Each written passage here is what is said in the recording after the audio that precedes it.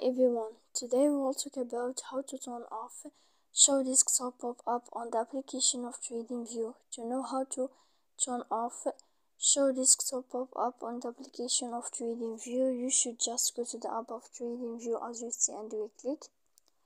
After that, in this page we go down to find this window chart and you will enter.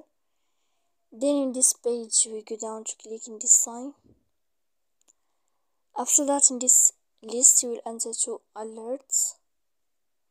Then you will find this page and you will go to notifications, and here in this page you will click in this sign, in this sign like this here, the blue color.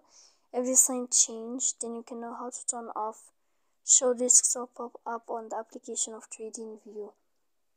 So please don't forget to support us by like and subscribe. See you next time in another video, and thank you for watching.